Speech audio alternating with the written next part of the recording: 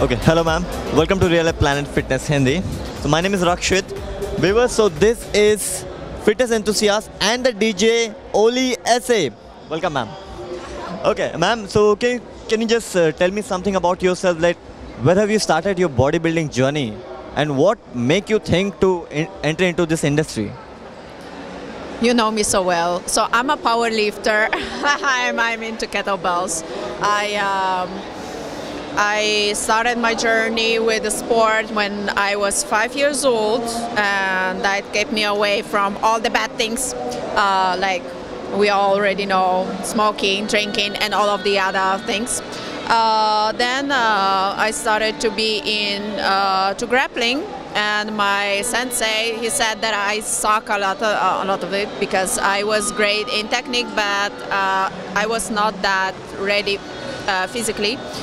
So he just said, okay, you can go to the gym and you can try with weightlifting or powerlifting. Weightlifting was too much for me. So at the age of 18, I started to be a powerlifter. And till now, after 15 years or so, I'm still here. It's been 15 years for you into this industry, right?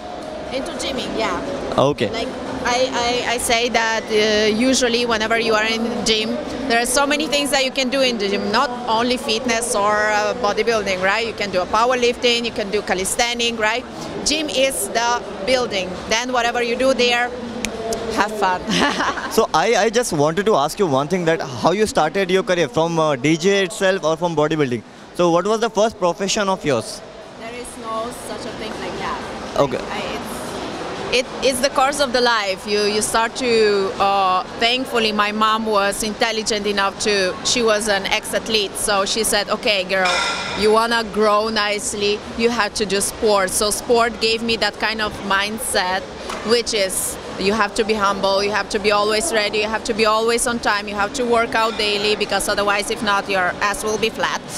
And then obviously whenever I started my career at 17 years old, I just quit my home and I just started to be all by myself. So I was always in show business industry, positive part of show business industry, not the negative one. And then I started with the music and venues. So right now, after all of this, you can see my picture up there. Okay, so can you tell us something about this Bodypower Expo? What is this all about? Okay, so the way that I love the body power is that it's not promoting only one thing, because okay, you promote only bodybuilding, everybody promotes the bodybuilding, everybody promotes this, which is cool, which is nice, appreciated, very cool. But then body power has this something more, like hey, we have calisthenic guys, we have kettlebell guys, which I love, we have powerlifting booth, big love, we have a lot of things, a lot of machines here. You can come here, you can try whatever, you can do your workout, a lot of brands who are interested to interact with you. It's not just like a show and you're coming and just looking at this amazing people, which is cool, which is nice, I'm not mad about it. But you know, you just interact more with athletes, and maybe today you are no one. Like hey, 1 year ago I was a visitor here, and today, girl, okay, so they give you a chance to showcase who you really are, and then if you're good enough, you will be there. Ma'am, what do you think about the scope of bodybuilding for ladies, basically, in India? In India? Yeah. I hear from the camera, in India. Baby, so bodybuilding, it's literally, it's a competition in which you are a pro.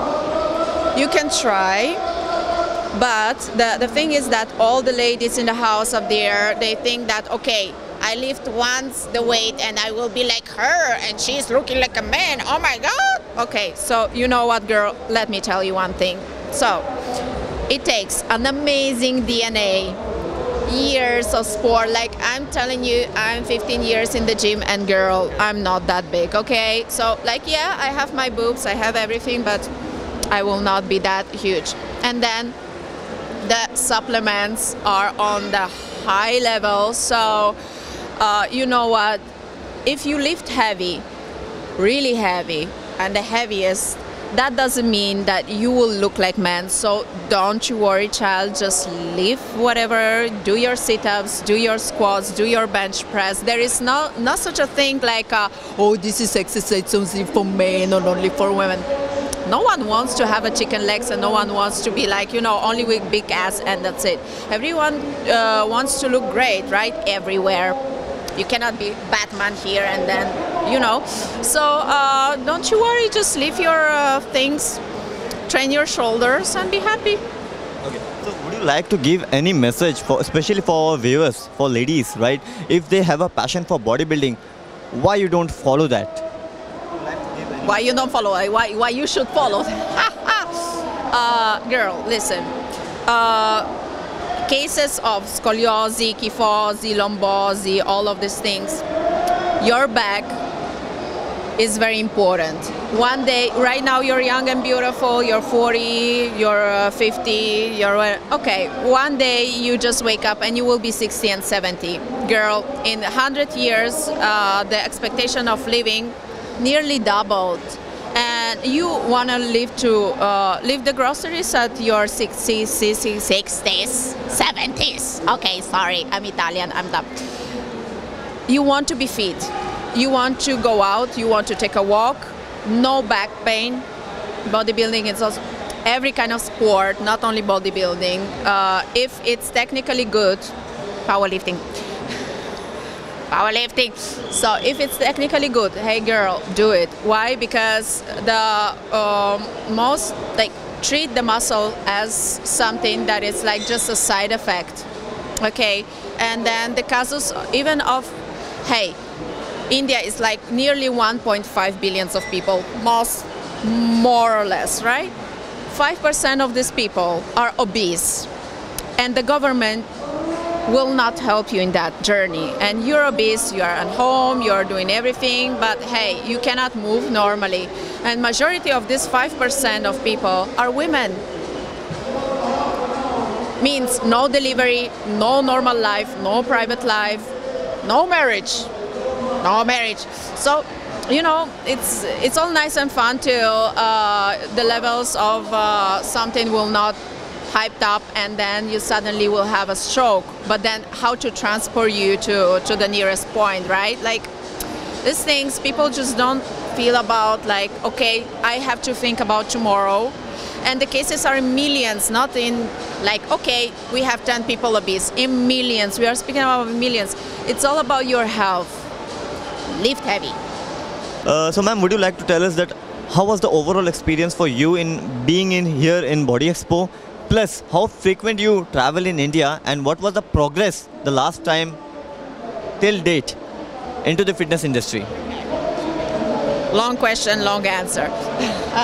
Okay, so the first time was 6 years ago. I just came here for party because I'm a DJ. Hey, so let's do this. But I see that year after year, people start to be aware about their bodies because Instagram, social media are there, shows you amazing bodies. So you are like, I want to be like this girl, okay, or this boy.